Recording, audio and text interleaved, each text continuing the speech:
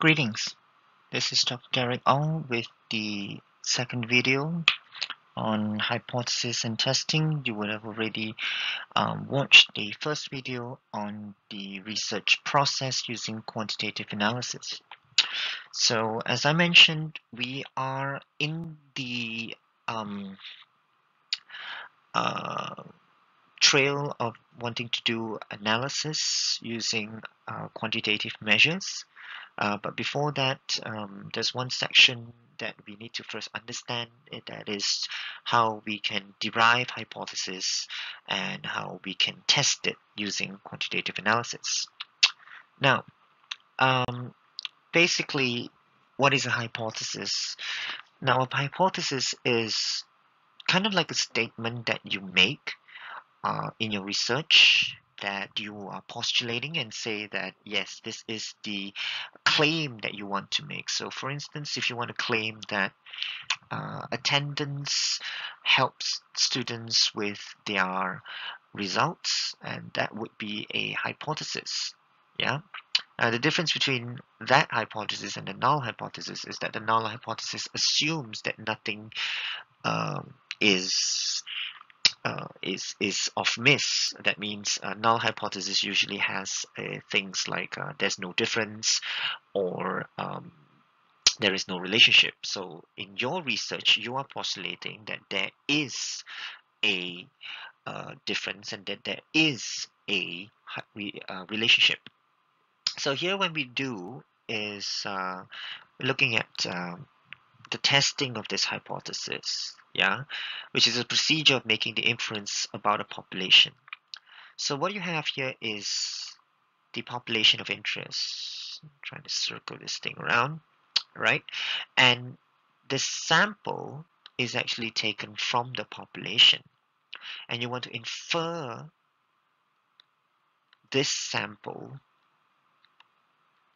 to that population, which means that you are taking from the sample and you want to say that this sample is a good representation of this population. So whatever hypothesis that you hypothesize from this sample, you use statistics to gather enough evidence and support so that this hypothesis can then be inferred or generalized to the population of interest. Yeah, so that means that hypothesis testing allows us to determine whether enough statistical evidence exists to conclude that a belief, i.e. a hypothesis, or as I mentioned about the statement, about a parameter, it could be a mean, it could be a difference, it could be a correlation or a support, is supported by the data. So when we do hypothesis testing, our most important thing that we want is to get enough evidence to support your hypothesis. Yeah, so that's what we want. We want to support your hypothesis. Now, we cannot do that if, let's say, we do not reject the H node. Yeah, as I mentioned about the H node is basically whether or not there's no difference. It's kind of like the status quo.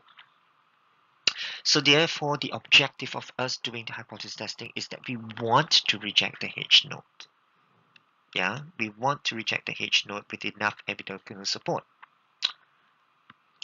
Now, let's just first understand what the alpha value is.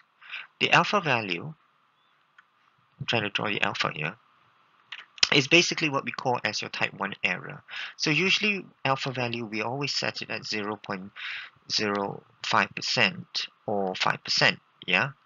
And this is what we know as the maximum allowable error that we can tolerate in any hypothesis testing. Okay, that is the layman term for it, but the more statistical term for it is called the type 1 error, which is also called the probability of rejecting the null hypothesis when it is actually true. Now, I know you're going to get a little bit confused, but let's just put it this way. every time I do a hypothesis testing, I cannot make more than 5% error in my decision. No more than 5% error. Okay? So that's basically what alpha value is to set a threshold level. All right? And then we need to compare it with something when we do our tests. So when we do our tests, we have what we call the p-value. Now the p-value is also what we know as, or it's called as the sig value in SPSS, right? You will see a sig value coming out in the what do you call it, the results. So the sig value is what we are going to compare with our alpha value. All right.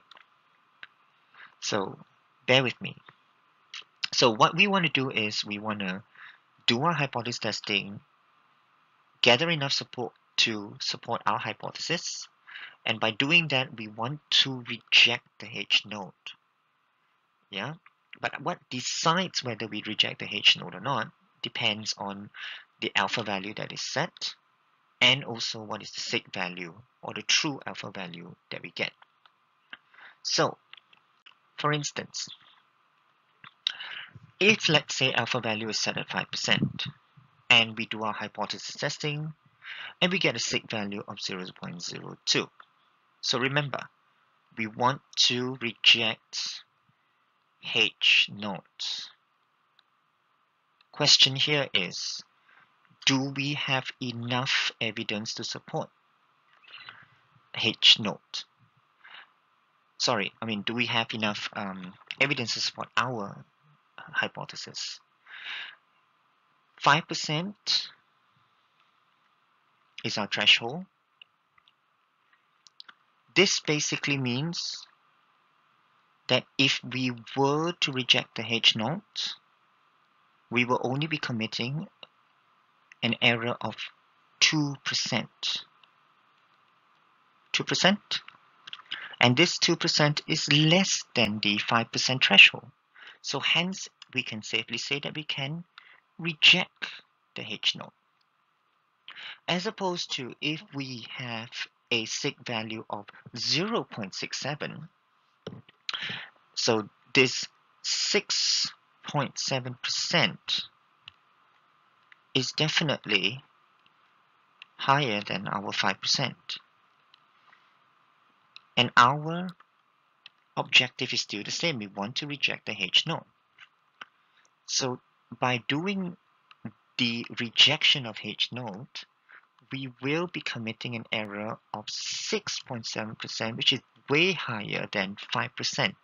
So hence, we take the opportunity to say that we do not reject the H node.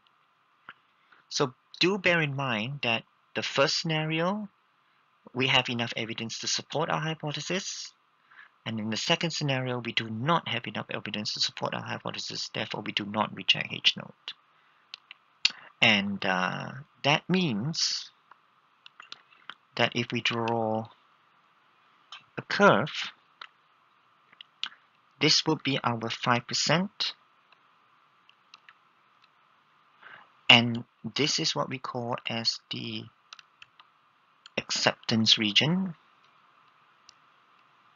And this is what we call the rejection region for our H node. So in the first scenario, it comes here. And in the second scenario, it comes here. All right. If you have any questions about understanding this, just remember that we check our sig value against the 5% threshold. And if the sig value is lower than the threshold, then we can safely reject the H node. If our sig value is higher than the 5%, then we do not reject the H node. Thank you for watching.